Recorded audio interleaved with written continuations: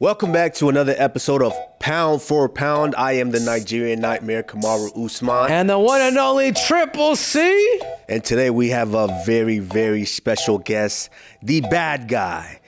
Guys, we are so proud to have Mr. Chael Uncle. Oh, you call him Uncle. That was very sweet. See that? I feel like Thank Uncle you. is a little disrespectful.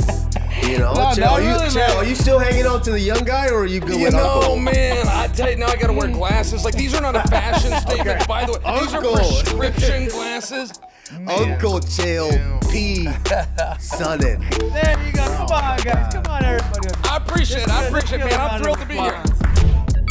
A Shot of Line production. Can we talk about Francis for a minute? Because it's relevant to you. Francis put out a piece, and he said that you loaned him 200 grand, and not only was that a freaking cool move by you, but Man's rich, dude. I did not fully understand I've heard the story told about how Francis risked everything. I didn't understand. I didn't know he was in the hole. I didn't know that he bet on himself to that degree. The crazy thing about that, Chip, first of all, I hate even talking about that, and I didn't like the fact that he brought it up. That was twice now he's brought it up in two different settings, and Which means he's appreciative. I didn't really like it. Even if it embarrassed you, it means he's appreciative. Yeah, because, you know, on the other hand, you look at my social media now, I got DMs from aunts and uncles I didn't know I had. Asking for a little something. That's what you mean, okay. I know what it's called now. I'm calling this dude. I'm in the hole. Right. No, but with something like that, it's you know, it was just a situation to where, as you know, Chael, when we fight and we go out here and we prepare, we already incurred a bill, you know, that you have before you actually step in there to fight. And then once you are like myself and Francis, to where you have extended families in a different country, you know, now that check runs very, very thin.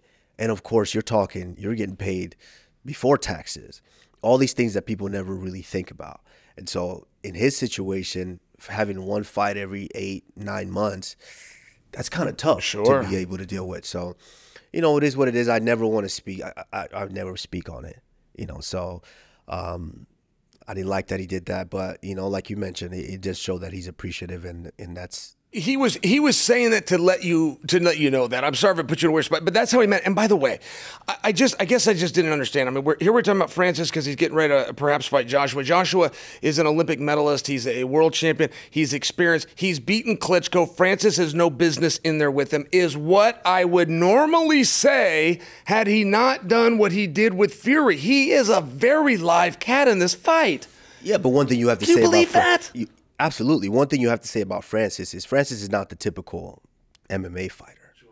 When you literally are blessed with, everyone gets in there in the ring or in the cage with a pistol, these pistols. Sure. But Francis has a shotgun. Everything in life is a trade. If you're the big, strong guy, you don't get to be the cardio guy. It doesn't work that way. Francis went 30 minutes with that shotgun. Come on, yeah, you're an exception. So, yeah, you can laugh at what I said, but for everybody else, I'm telling you, you want to know the greatest poster ever made? The black-white conflict in America still makes people uncomfortable because the greatest poster ever made was you, Adesanya, and Ngannou, and it was called something, but about the brotherhood. It was talking about Africa. It was the most powerful, and somebody got nervous about how far they could go with that, and it bothered me because it was the greatest. When you three kings, that's what it said. It said three kings on it. Look, the only thing they're missing, Chael, was holding up that fist with that black glove. You're right. And that's it. That's all you had to do. Right. Well, Duplessis versus Adesanya. That was melting airwaves when they started talking about Africa. I'm the white African. I'm the real African. I'm the black. And people didn't know how to do it. Everybody wanted it. It was great. But no one knew how to monitor that. That was melting airwaves. Absolutely. That was so fire. It was. I mean, speaking of that, a big thing about being in the cage now is me and Henry, we talked about this last week, is Chael, as a wrestler, you know, you started wrestling at the age of what, 9? Yep. 9. And of course you know, high school, how many state titles did you win? I know, none. I think it's what kept me so hungry. Yeah. I lost in the finals. And you went to Oregon University State? of Oregon. University of Oregon. How many national titles did you get? I got 2 in Greco, and people say I shouldn't say that because Greco doesn't count, but I went to University Nationals. It was a big goal. I won a couple. They gave me outstanding wrestler. It's a big deal. I was All-American one time, though, to answer that question. Okay. Now, me and Henry, in our last fight, were taken down a couple times. And there's this transition that I feel just watching and studying the sport. There's been this transition of the wrestlers that dominated at the top of the sport. So, in a sense, the wrestlers were kind of those couple that dominated were the representative for USA Wrestling or American Wrestling 100%. in MMA. And for a while, it was, the Randy Couture's, you guys and DC. And, for a moment there, it was Henry. Of course, I truly believe Henry can't ever put that title down. He's an Olympic gold medalist, so every time you step out there, you have to represent American wrestling and USA Wrestling. So do you see, based on us being taken on in our last fight, do you think that we still kind of are at the forefront of representing that American wrestling? If we're to be fair with ourselves, I think that the biggest advantage wrestlers have, and I think it's been this way for a period of time, maybe a decade or more, is the grind, the work ethic, understand making weight, the lifestyle. I think that was the biggest thing that wrestlers had. As far as the takedown goes, if you broke it down by the numbers, it's double leg, 90-some%, and there's not a lot of other wrestling that works. He'll hit an inside trip here or there, but you're just not seeing much of that dirty boxing that Randy did. There is some wrestling that happens on the cage and on the feet that doesn't maybe go all the way to the ground. But yeah, man, these other guys have done a very good job of understanding. But I wanted to make that point of understanding. You don't have to know how to wrestle, but if you can stop a double leg, that's gonna stop most wrestlers. And I will tell you, bigger problem for me wasn't if a guy gave me a hard time taking him down. It's if he knew how to spring right back up. Because if I got on top, I needed a second. It was cardio-wise the most exhausting thing you can do. Hey, I think as a wrestler. Yes, I feel like you and Colby acknowledge that real quick and go, you know what? I'm not wasting that energy. I think you both felt that and then just went to war. Your first fight with Colby is the dirtiest. Oh my God, I've never even talked to you. Colby got fouled. You walked out and oh my God, come on. That was the dirtiest, best, closest, most controversial fight. That Dana would have remade that at the press conference, but there was a rumor going around that Colby had a broken jaw, so Dana couldn't do it. That was amazing. I remember being there. My mother flew out. It was incredible. And by the way, I can't pinpoint and get the way you did and then looked like, yeah, I did that. What do you want to do? Are we good? That was more impressive. I could not believe. I'm like, God damn, Kamaru is an athlete. Your way that you recovered against Gilbert Burns, by the way, that's not the way fights go. And I say, when I talk about you, I give him the same thing when you guys aren't together. You could recompose in the heat of battle, and Henry could recompose. That is so incredibly rare in all of sport, let alone ours. Tyson Fury did it. It's what we were complimenting him after the 3rd round, but it's rare. You couldn't find 5 guys in history that can get hurt and then snap out of it tonight. Come back different in that next round coming up. I think that's the ability, especially as a wrestler, and you've known this 30-second break. You're losing. You're down by 6. You're down by 3. You have to do something different because the first 2 to 3 minutes isn't working. And I think that's something that we got to give credit as wrestlers, that it's what it is. It's like if there's something that wrestling has taught us is the fact that you have a limited of time, and a lot more limited than we do in an actual fight. So we had to be able to make those adjustments at that appointed time. You're right, but it's still rare. I mean, people break all the time. It's so hard to do. Chael Sanderson's never had to do it. Now, he never dealt with that same adversity, but I'm just saying, I mean, the real great, Gable Steveson, a lot of guys don't have to do it. They don't end up in that spot. Kamaru didn't know he was going to get clipped by Gilbert, be on wobbly legs, and then have to come. I mean, I'm just sharing, like, when I watched that, I'll tell you the first time it ever happened in MMA. See if you guys are hardcore fans enough to know this, but Randy Couture was falling apart against Pedro Hizzo in their first fight. Yeah, I remember that. No one was more surprised he got leg kicked the shit out of him. He just couldn't recover. He got exhausted, and when you get exhausted, you can't, it doesn't happen. You got to go to the back, take 3 months, come back and try again.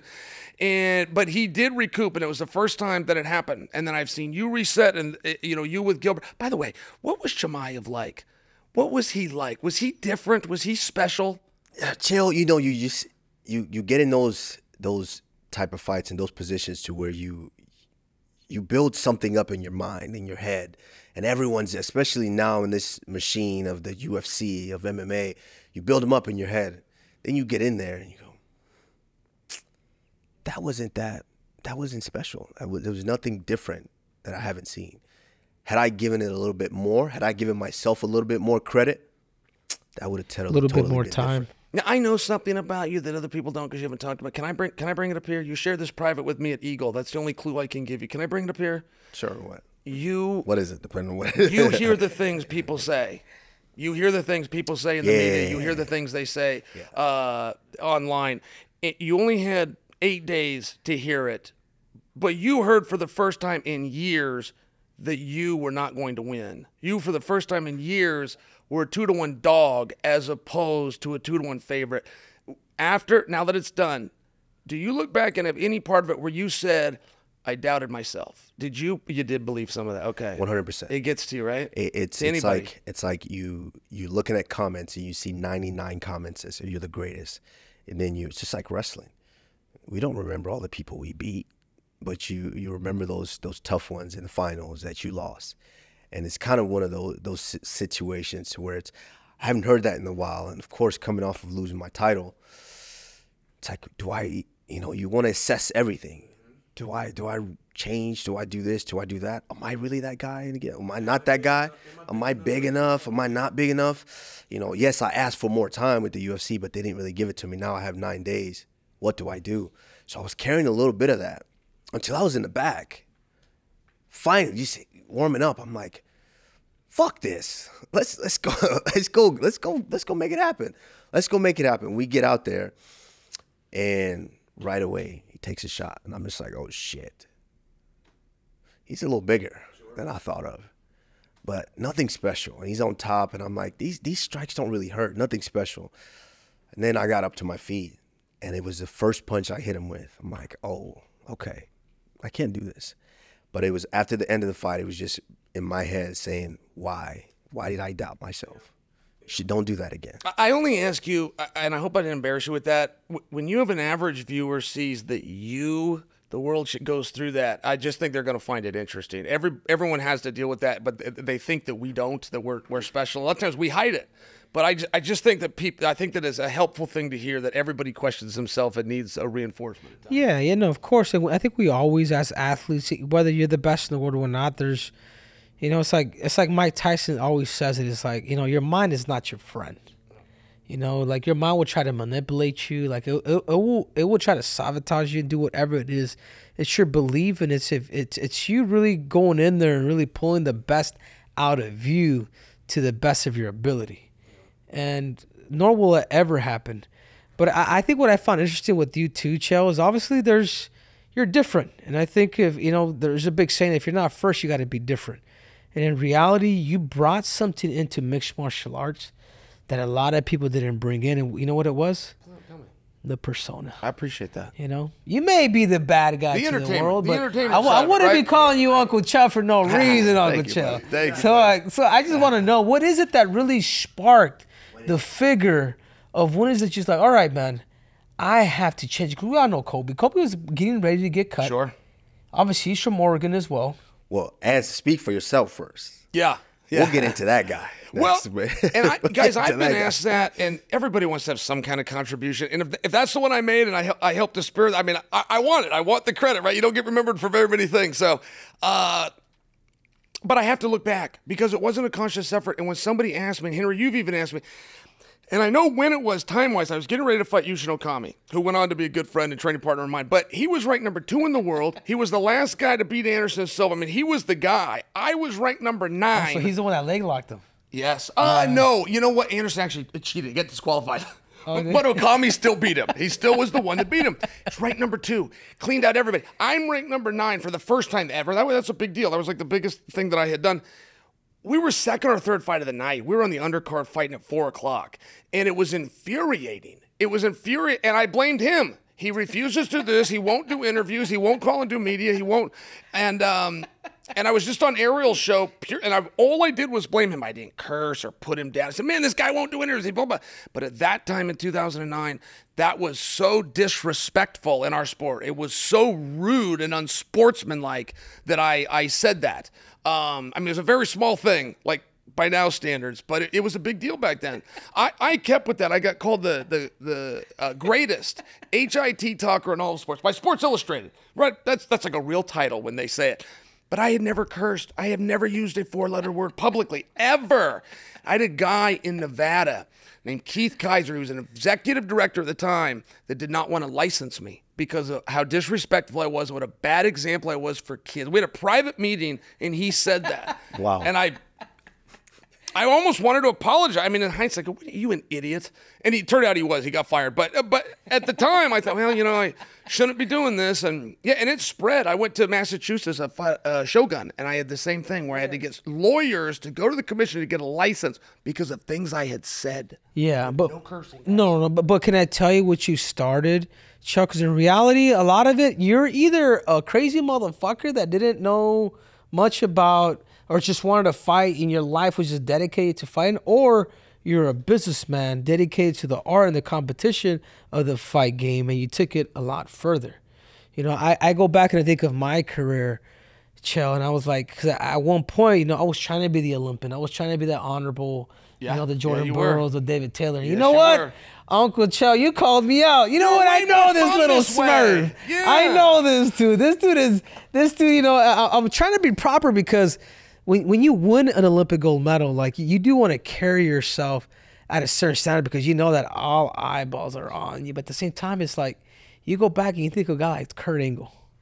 A guy like Kurt Angle who was an Olympic gold medalist, who was annoying, who was cocky, you know, self-absorbing, just anything that you could think of. But to go back, I'm thinking of Uncle Chael. He was picking on me.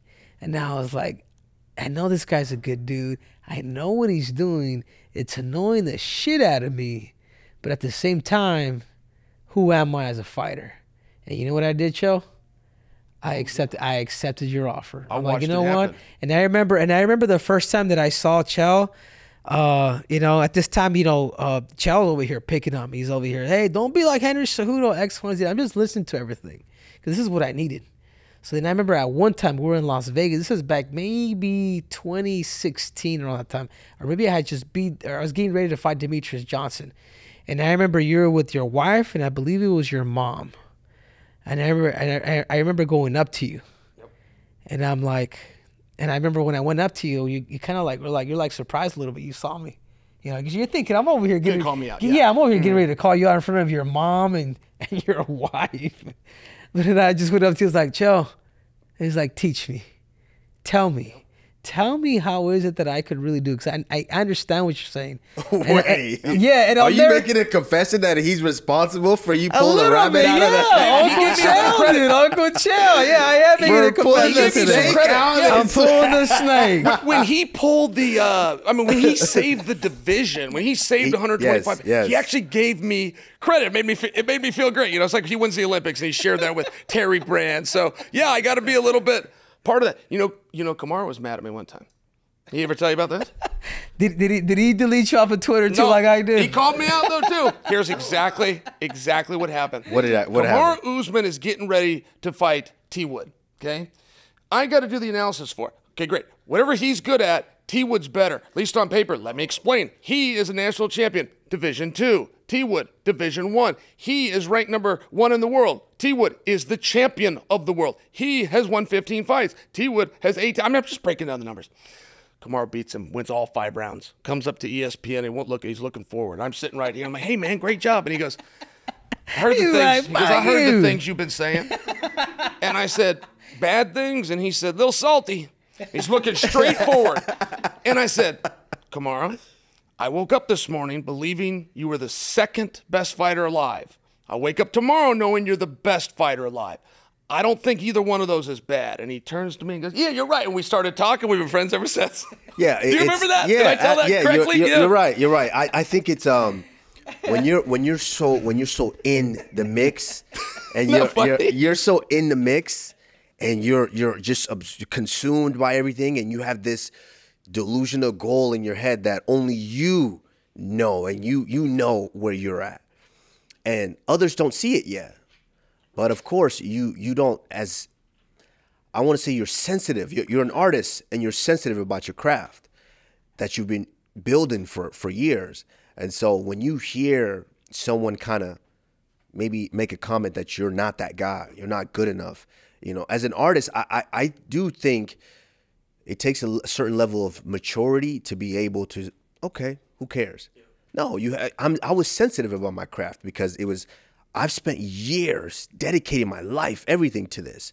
My mom used to call me, I skip meals for this, and no one skips a mom's home cooking. Yeah. I told mom no several times, and just when all I see is all the times where, I'm not supposed to be this good at wrestling, I'm not supposed to be that good. You started in high school, and I just see myself all the times I locked myself in the bathroom, using up all the hot water with trash bags on, just trying to get that extra weight off, and all these things. And I'm not giving an analysis of you. I'm giving an insult to you. Of course, right. But that's what you take. That's what you take it as, because you're just so sensitive about the craft. So it took a certain level of maturity to get there, to understand that you weren't saying that I suck or I was trash. You were just saying. No, right now, this is champion. This is the best guy. The rankings got it right. Yeah, it took time for me to understand that. And that's a level of maturity in the process that people have. And by the way, you had a very long road by normal in my opinion. I mean, coming through the Ultimate, for which you went 15 straight. We thought you were undefeated. Turned out you took a loss somewhere that like nobody saw. I mean, I'm just saying, you're beating guys like Sean Strickland, turned out to be the best guy in the world, but people don't know it, so you don't get credit for it. It wasn't even a main event. I mean, when I look at everything that you had to do, being backup fighters before you finally get into that spot, but I never heard you talk about feeling slighted. I never heard you talk about having a resentment or is Dana picking on me. I never heard anything like that. Did I miss it? You must have felt it at times. 100%. And same way I felt about you, I felt that way about Dana as well. Early on, until I actually got to sit with Dana and have a conversation and understand. That's what I mean by the maturity. You understand that not only is this just fighting, this is a business. Yeah, but can I tell you something too, Kamaru? I feel like now, because you use the word artist, I feel like now that we're older, you understand the game. I try not to cuss in front of Uncle Chow, but it's trying to come out. The motherfucking game. Sure. Like, you know what I'm saying? Like, now you understand the game, so there is an art to it, and you can't just be a fighter. There has to be a slight of entertainer, and I think at the beginning for Kamaru, he was just a fighter. He paved his way. He was on a crazy win streak where he literally earned it. And I think the way he earned it, he caught more of Dana White's respect. Yep. Yeah, and shout out to I have to give him shout out to Dominic Cruz, because I remember. No, don't do that. Just for the advice. Just for the advice. Come on. For the advice. Didn't that dude hate on you in that interview, dude? I saw, dude. That's what I thought. I'm like, you know what? I'm doing this shit for Kamaru too. I'm about to put that dude in that face. I'm just for the advice. I sat with him. I remember I was going through all this, and I was should be getting a top 15 guy. They promised that several times, and I didn't get one. And they're making me fight this jiu-jitsu guy who I felt at the time they thought, okay, could catch him. He's just a wrestler. This guy could catch him and, get him off our radar. And I remember I was so upset. And I got to the meeting, and Dominic Cruz was actually commentating that fight. And he said, listen, if you have to take it the hard way, guess what? Do that. Because by the time you get there, you would have been through everyone. Sure. So when you become champion, there's not anyone that you can't handle. There's no style that you haven't seen. You just have to see the bright side of it. And it was something in that to where I said, you know what? I'm going to go knock this asshole out. And yep, first round, I put him face first. Actually, he did a front roll, when I knocked him out. So it was just something about understanding that. Yeah. This is the business. And I think that's a big part of what's going on now. Yeah. My question for you is, as you watch the sport start to change now, how do you feel about the sport going? Because as wrestlers, we're taught, you have that martial arts, you have that respect first, and like you said, when you started to come out, people didn't like that. like, how do you feel about the sport now and how these young guys now are coming into the sport? Yeah, I know exactly what you're asking. And not only, and as wrestler, we all suffered for this to some degree. That's on sport. You don't so much as throw headgear. You don't so much as take your strap down, man. There's an etiquette. You shake that in. You shake the coach's hand. There's a way that you do it. And we also came from a competitive architecture where there is going to be a straight line bracket, and your skills alone will take you to the gold medal, or they won't. That's probably the biggest distinction within this sport. You know, that's something that I guess I really didn't understand. I did an interview with Layla Ali, and she told me that her biggest regret, this was a big surprise, this was a big confession by her. She said her biggest regret is that she did not go through the Olympic Games, because that is the only thing in boxing, these are her words, the only thing in boxing that will show you who the true champion is. And she said, I was 29 now, I got all these world titles. She said, Chael, they found a girl from a bar. I later found out. I'm out doing sprints in the morning. I think this is right. I later found out they found this girl from a bar somewhere along the way. And she does bring up a great point. Like, it's tough to know who is the best in the sport if you don't have a bracket. I love the Grand Prix and some stuff but that isn't, Dana White does not follow that model. He has his own set. It's one of the reasons I respect the Ultimate Fighter so much. And we've also seen the guys that come through the Ultimate Fighter, man, they're ready for title shots. And a lot of them went on to become title holders, but that's the closest. That's the only tournament we have. And I feel like the Ultimate Fighter should be embraced more. I feel it should be paid, advertised more, because that is a real win. There is no way around it. You beat these guys in here. And it's just an observation. I mean, I love our sport, and I respect it, but that is a side to it where if you don't have the mandate of the masses, which in this is being entertaining, you're not getting those opportunities. I don't know who the best 35-pounder is, man. I'm sitting by one. Marab might be one. Nurmagomedov might be one. But then there's some more entertaining guys that the fans have anointed. Right. And it's almost like there's a purity when it comes to, you know, sports like amateur boxing, wrestling, taekwondo, judo, where if you come out of that bracket, we have to wait every 4 years to win a world championship or an Olympic gold medal. Yeah, whether you're shitting whatever the hell, whether you feel good or you don't, you have to show up. And I think that's the beauty of sports like that, and particularly, you know, a sport like wrestling. But I also feel like, you know, so at times in combat sports, there is a position where somebody could be led to the front line. Hey, you know, this is a great matchup for you. Hey, why don't you get the number one contender? Sure. You're a better striker than him. Sure. Guess what? This guy wins. He knocks him out. Fights for the title. Another great matchup. He becomes world champion. How do we help those guys get credit? Like, let's take Gable Steveson. Let's just use a wrestler. Vince McMahon is going to offer him $2 million for 1 year of doing fake matches. He just did 4 on NBC, and NBC didn't even show him, and he got nothing for it. I mean, just by example, how does Gable not get credit? He got nothing for it. Not Olympic Games. He won 4. The best guys are he's got to take on 4 of them. Can I tell you something about that too? Yeah. Like, Charles, like, doesn't even get watched. NBC doesn't even air them. Sorry. But you have to tell me a guy like Gable Steveson or a guy like they're going to regret them giving like the best of their youth away. Boy, are they. To chasing entertainment and money. Yeah. Like Gable Steveson at the age of 21, I'm like, dude, I have never seen a heavyweight move like that.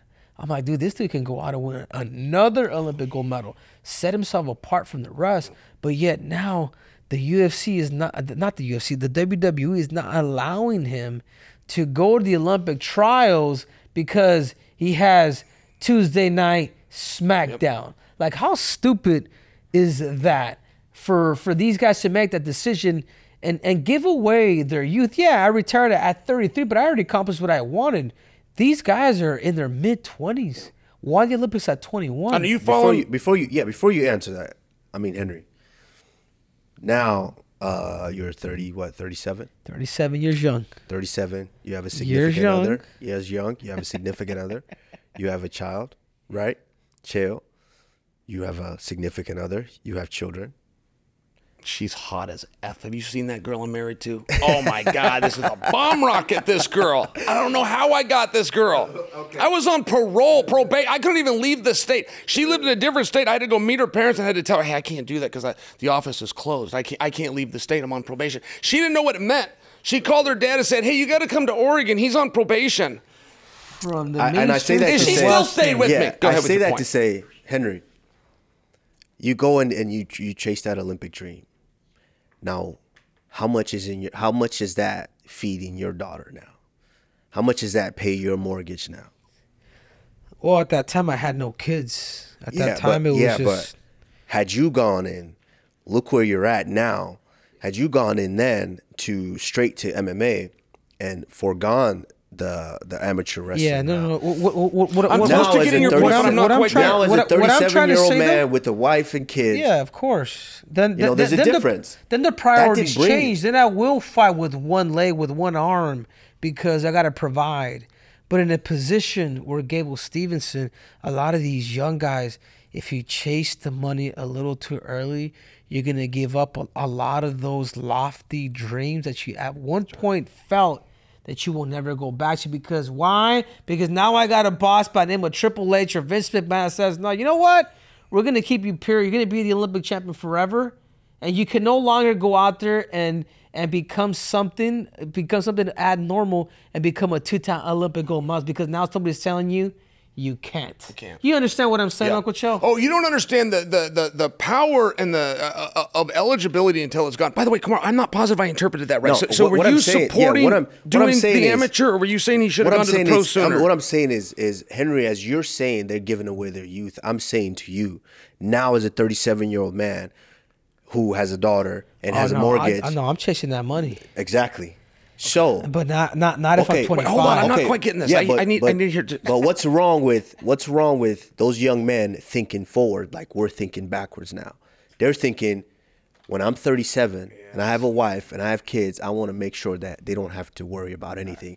I want to make sure I don't have to fight with a hurt leg or anything like that. Right. But Kamaru, this is why you need mentors.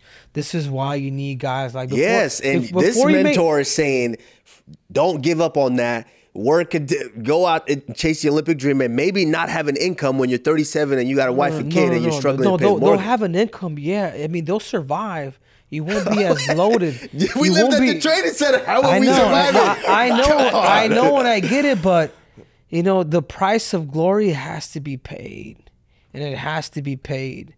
Like, you understand? Like, sometimes I think of a guy like Gable Stevenson. I'm like, all right, man, he's trying to be that Kurt Angle, but there's only one Kurt Angle. Sure. Like, I had to go out, be a little bit of Kurt Angle, be a little bit of the King of Cringe, and then be a little bit of me. Yeah. What about the lack of guarantee that Gable's getting, though? I mean, WD said, we want you to do this. His eligibility is at the NCAA tournament's in 3 weeks. He can't go back. They could fire him in 3 weeks. He's got no... I mean, I'm attempting to judge somebody that's had a massive level of success, but I also am judging a young man who's not educated, doesn't quite know the ways of the world, and I'm just saying, I think that, I think he could have some regret. That's all I'm saying. What is it? Are they saying that he cannot compete at the NCAAs?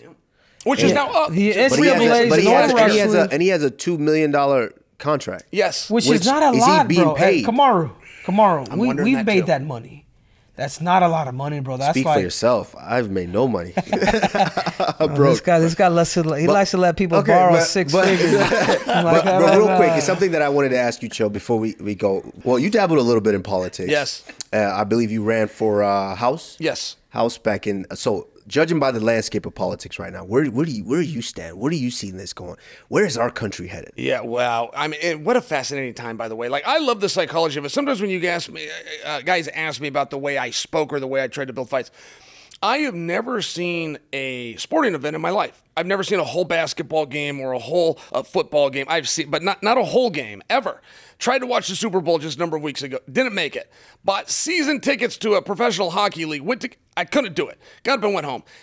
But I've seen every political debate there is. I appreciate that fight. I appreciate the body language. I appreciate the mannerisms. I appreciate that you're going to beat somebody.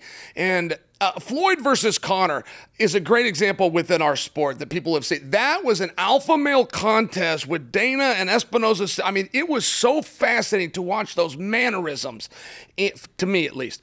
So the reason I bring that up, Kamaru, we are in such a different time. Like, by example, Trump and Biden are both debating whether they're going to debate each other. That didn't used to be an option. If you wanted media, that's where the cameras are coming. You have to show up. Now you got social media. You don't have to show up to that at all. You can go to a YouTube channel. You can go set your own cameras up. You can take out your phone and post around the internet. I mean, I'm just sharing with you, like, the world is changing very quick, and no one would have predicted that somebody could not show to a debate. That would be defeat. You would have lost. The other guy would have shown. They would have given him a victory by forfeit, if you will, and the election would be over. It's just not like that. Now, just for one example, but it's just not like that anymore. And that's going to change quickly, even before for this cycle. There's going to be a lot of changes. Yeah. Well, can I say one thing, Uncle Chael? Obviously, you've done a lot for our sport, and you've been. I am a tremendous guy. Yeah, you've been, obviously, only second to Mr. Triple C. Sure. But we're here in Miami. We're here in the 305. Yeah, man. I mean, what happens if we cross the street and you see the one and only Jorge Masvidal? If I saw Jorge Masvidal, he probably had 3-4 buddies with him. I'm alone. After a very brief skirmish, they would realize they should have brought more people. Wow. That is a very, very bad call. I mean, there's guys who do that. I don't know. I mean, I went my whole life. That I'm has not never gonna let you happened to get me. close. I'm not gonna let you. And I was a Tell little me bit what the rule is surprised, on but, that. Man, can I tell you a rule of mine, Uncle Chael? Yeah. Is that I never try to let somebody, especially if I have beat with them already, get past my damn jab. Or maybe be in kick length. So I remember going back and watching your tape with Vanderlei Silva. Yep. I'm not gonna let you get close. Yep. I'm not gonna let you get close. Boom, boom. You get too close, man. Guys, I couldn't trust him. You guys still start fighting. A guy like that, obviously we are entertainment. Obviously I know you, Chael. But if a guy like that does come up to you, what do you do? I would have to take George at his word, only because of what George has in his past, right, with Colby. He told Colby, and then he saw him, and I think George might have even painted himself in a picture with me. I mean, like, if he saw me and his buddies, I mean, we're in Miami, it's almost like he would have to, and I don't really know where that came from, by the way. I've gotten along with George really well. I actually needed a favor from him one time. He did it for me like that. He needed one from me. I did it like that. I don't actually know where that came from, but he is in way over his head there. I mean, he acts like I broke every rule of every commission there is. He thinks I'm going to fight him fair. He doesn't think I'll stab him. I mean, I don't know. There's some people. Anyway, let me tell you this, Henry, because you made a comment earlier, and you said win my career. Why did you put it in past tense? Because you've been on the fence with that. So let's just clear that up for everybody. Where is your career at? It's ongoing or behind you? Right now it's ongoing. Okay. But for you, it's a little different. Okay. Unless you're making that comeback. Is that what you're telling me, No, I'm talking Chael? about, you had said I'm going to retire, something like that, and then you came out with something on social media, but it was kind of fun. It was kind of Henry-esque where it was funny, and so I'm just wondering, when you look at things, man, they're contesting your title tomorrow night. I mean, is that a division that you're staring at? Are you going to be eyeing Merab in the front row saying, man, I can't believe he's got me? How does that feel inside? How are you? Are you still got the eye of the tiger, or are we moving on? Right now, I'm in the back of the line, and I know that. You know what I'm saying? And I know that. But that's a great way to steer the damn question, because I still want to know what happens when you cross that street. Well, he said if he has 3 guys with him. Yeah, they wouldn't have brought enough guys. They shouldn't have brought. They wouldn't have brought enough guys. No, they wouldn't have brought enough guys. Well, Chael, I know you have to go, but it's one thing that I want to say is.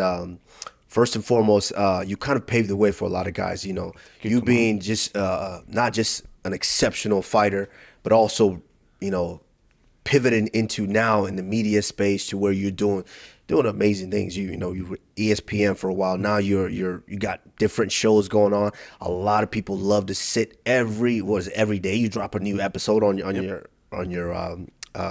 show on YouTube, and everybody loved to sit and watch that. And I have to let you know, you guys just started a new show, you in DC, and Henry on this show yesterday definitely said he's coming for you. Oh, I love it. So all right. As long as you know that, but competition. we have to let you go. It's been a pleasure. Nice. Definitely, it's been a pleasure. You're still definitely blazing the trail, or trailblaze, or however they say that. I think that was right. Blazing the trail for us. So for us wrestlers, fighters, and now getting into the media space and businessman as well. If you guys were to discuss this with me out of the room, you were aware I will whip Jorge Masvidal. Like, you guys don't say when Chael leave, you know, he got a little old, and I don't think he's on the same steroids. I am on the same steroids. I will whip his ass.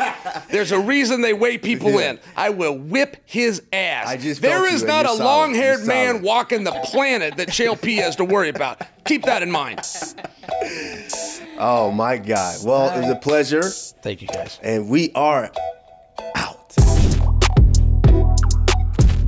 All right, guys, we're back on another segment of Outside of the Cage.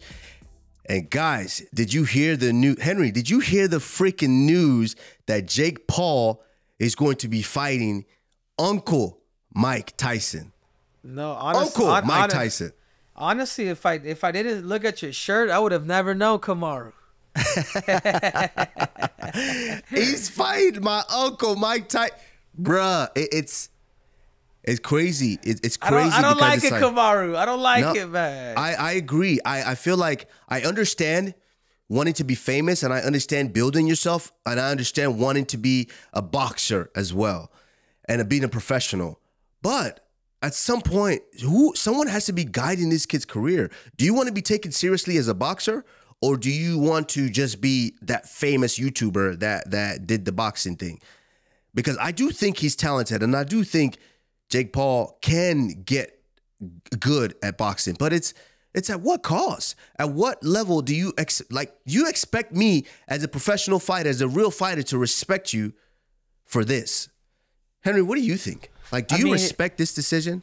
I mean, you know what? I respect Uncle Mike, and I guarantee you, I'm not talking Uncle Mike. I'm talking about Jake Paul here.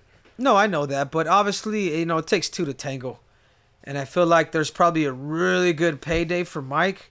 He's probably gonna wind up making about close to about 20 mil, as he's about to turn 58 years old. I mean, literally, Jake Paul's 27, Mike Tyson is 57. He's getting ready to, you know, his birthday's, he's gonna be 58 by the time he fights him. I know his birthday's in late June, I want to say. So I think it's June 29th or 28th, so something around that time. But I don't like it. But Mike Tyson, and I've been there, and I was with him when he was getting ready for the Roy Jones fight. Like, Kamaru, like, this dude's disciplined, dude. He's almost like us, you know. He gets moody when he's in fight camp. He stops smoking, or he doesn't smoke as much. You know, he starts to eat clean. He runs every day, 5 in the morning. Remember, I went with him one time, dude. I'm just like, damn, Mike, you run for 6 miles every morning at 5 a.m. He's like, yeah, man. It's good for the heart, and you know, I find peace within. But what I'm trying to say, man, is he's why you do Uncle Mike's voice? Sound like Michael Jackson. But either way, I don't like it. But if there's anybody that's super ferocious that could potentially put this dude out, a 27-year-old kid, it is Mike. Because Mike does go down to the body. Mike is not going to give that dude distance. Mike is going to go boom, boom, boom, boom, boom. And just remember, like, back in the day when he was getting rid of people in 30 seconds. So I think that could be another thing. But he's also going up against a guy, you know, the youth, man. That's a 30-year. That's 30 years, Kamaru. That's 30 years, bro. Henry, I agree with you for Uncle Mike. I'm not saying it's a bad decision for Uncle Mike. Any fighter that's willing to still get in there and do it, they know what they're and has done it at the highest level. They know what they're doing. They know what they're risking. They know what they're getting in there for. So this is not saying Uncle Mike is I don't like it because of Uncle Mike. No, it is what it is. Uncle Mike wants to do it. Uncle Mike definitely can do it, and we know, like, he can definitely still punch. He can definitely still box. But for Jake Paul, a guy that says he wants to be taken serious, he wants to fight Canelo, he wants to fight the best in boxing, this is not the way to do it. This is not the route, because now you letting me know, are you chasing fame or are you chasing excellence in that sport? Because this is not. There's guys you could fight. There's guys that are youthful, that are in the rankings, that are still contenders, that you can fight. But you choose to bypass those guys because you want a big name as Uncle Mike, and which I think is probably the most famous or the most recognizable face in the world. So this is a lose-lose for Jake Paul. Jake, this is a lose-lose. You go, and this is my advice to you. This is, if I was the one advising you, I would advise against this, because this is a lose-lose. You can't go out there and potentially, which is a potential, it's not guaranteed, beat up Uncle Mike, the guy that's so loved by the world. You don't get no respect for that. You don't get no cool points for that. Let's say you go in there and you do beat up Uncle Mike. So you think now people are going to respect you. Oh, Jake Paul, yeah, you beat Mike Tyson, 58-year-old Mike Tyson.